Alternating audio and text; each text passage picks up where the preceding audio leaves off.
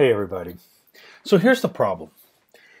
Anytime we make a change to our web app and we deploy it to production systems, we run the risk of possibly breaking something and not knowing about it.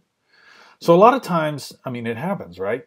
A lot of times what people will do is they will create a checklist of functional tests that they need to do in their browser to make sure everything's working okay.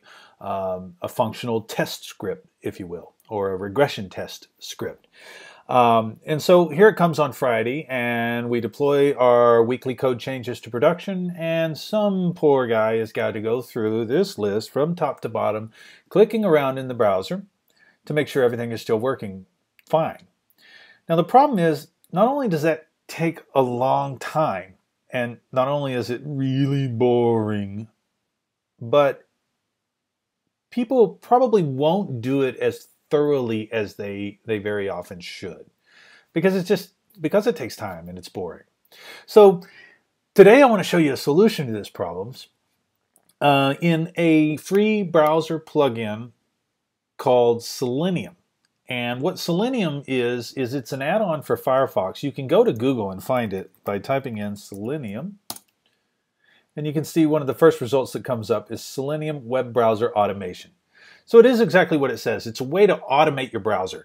It's if I click on this link, you'll see over here in the right-hand column, it says Download Selenium.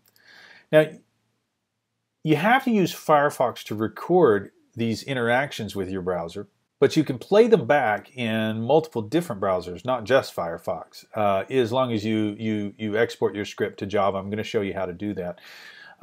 But Selenium is a Firefox plugin, an add-on for Firefox that basically just records what you do in your browser as you're interacting with a website. And then it allows you to interject assertions or little tests inside of your test cases to make sure that certain conditions are true, that a certain text appears on the screen, that a certain element appears in the document object model, that a certain cookie exists in your browser. And so I'm going to show you how this works just at a very high level. And if you're more interested, you can of course go to the Selenium website and do a little reading and experimenting on your own. Here under the download section, you see a heading that says Selenium IDE. That's the add-on for the Firefox browser. I'm going to click on this link to download the latest release version. I'm going to allow it to install in Firefox. Yes, I want all this default stuff. And restart my browser. Okay, now if you look here in this toolbar, you can see I've got an icon for Selenium IDE. Also, if you look under the Tools menu, you can see that I also have a menu item for Selenium IDE. So I'm going to click on that, and here is the Selenium IDE dialog that opens up. I'm going to move my browser out of the way a little bit here. Matter of fact, what I'm going to do is I'm going to go to Amazon. Let's pretend like we work for Amazon, and we need to do some tests on the Amazon website. You want to enter this base URL here in your script, in your test case. Right now the test case is untitled. We'll save it with a name in a second. But notice this button right here. It says now recording. Click to stop recording. So let's do some interactions. Let's say that we're testing the gift cards area. And we're going into the email area of instant delivery, and we're going to be looking at this first option. And we want to make sure that all of these buttons are present and that they have the right text. So over here I can click. Now notice right here, all those interactions that we just did were recorded. Now I'm going to click right here and I'm going to add an assertion. I'm going to choose a very common and simple one. I'm just going to assert that there's some text and it says what I expect it to say. I can click on select and it'll say select an element by clicking on it in the browser. I'm going to click on my browser here to make sure that it takes the focus, and when it has focus you can see that as I hover over things they turn yellow, the elements in the DOM, the document object model. So I'm going to click this one right here. Now notice that the target got a value. That means that the Selenium IDE figured out how to identify this thing in the DOM. Now I can say, okay, I want to make sure that the value of that equals what I expect, which is upload your photo. I'm going to stop recording. And I'm going to save this as a test. Save this test case as my test case 1. Now, let's play this back. I'm going to go to just the root Amazon, just so you can see how this works when I push play. Here we go, play. You can see my browser's over there moving around. I'm not clicking anything myself. So the Selenium tool has taken over my browser and is executing my test case. When it's done, I can see that it has run one time and there are 0 failures. Let's force it to fail just so you can see how that works. I'm going to go in here and change this text when we did the assertion. I'm going to take out the word upload and I'll save that test case. I'm going to play it again. This time when we get to the end, we should fail because that element in the DOM does not say your photo. There we go. Actual value, upload your photo, did not match your photo. And you can see the test run once and there were 1 failures. Now you can also create a new test case. I'm going to select that test case, press record, and I'm going to start recording. So let's go to gift cards.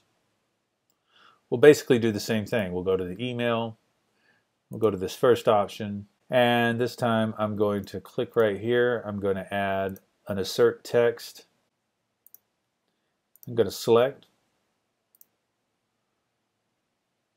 and I want this one to say use our designs. And I'll save that one, save test case, as my test case 2.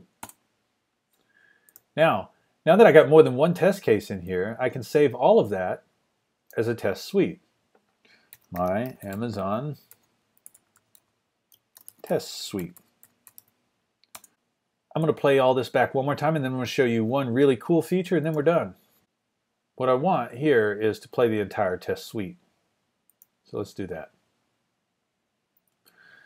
Now we're playing back everything.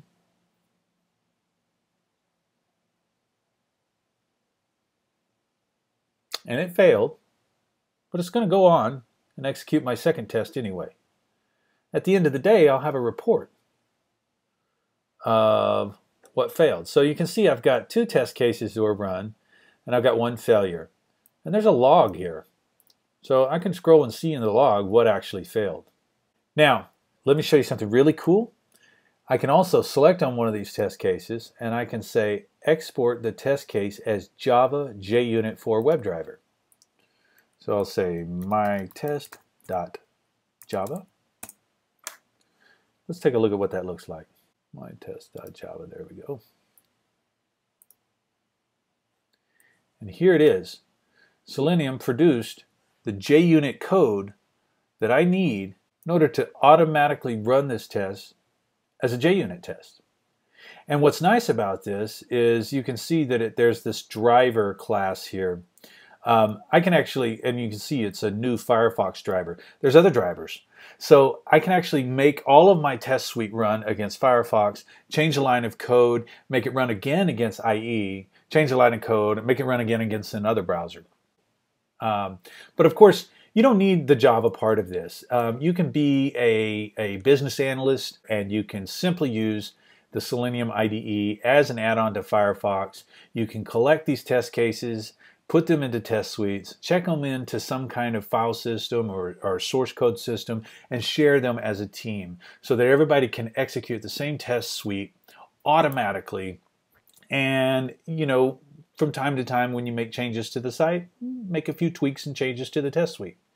Very cool. I know if you've never seen this before, you should be excited about what you see and the implications this could have to saving you time, saving you money, and making sure that you and your team do a much better job at functional testing or regression testing when you make changes to your software solutions.